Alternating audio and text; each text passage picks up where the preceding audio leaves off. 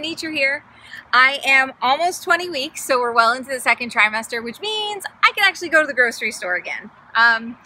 That duty has fallen in Adam's lap for the past 4.5, 5 months. Those of you moms out there understand the first trimester, the grocery store is so not your friend. So it's been up to him to find all the things to satisfy my cravings.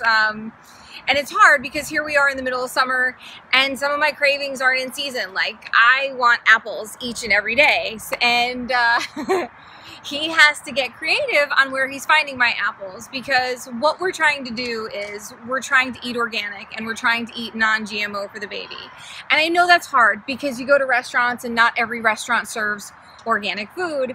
And you know, I'm no health expert, but for me, I feel like there are going to be enough opportunities in life for me to screw up my kids, so I'm going to try and give it the best chance I can now. So hey, I'm inside Whole Foods and I'm going to pick up some organic fruits and veggies for Anitra. It's really, really important that she eats 100% organic or as close as possible.